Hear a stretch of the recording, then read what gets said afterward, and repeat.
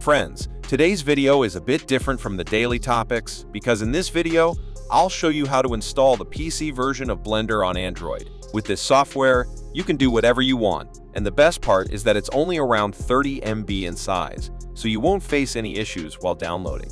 So let's start the video without any unnecessary chatter. First of all, you need to download these two files. One is an APK file, and the other is the assets file. Simply install the APK file, and it might take a little bit of time, so I'll pause the video here. As you can see, Blender has been successfully installed. Now, you need to run Blender. Don't mistake it for a stuck app. This is the loading process for this application. Now, click on Select Game and choose the second file that you downloaded. After that, click on Start Blender Player.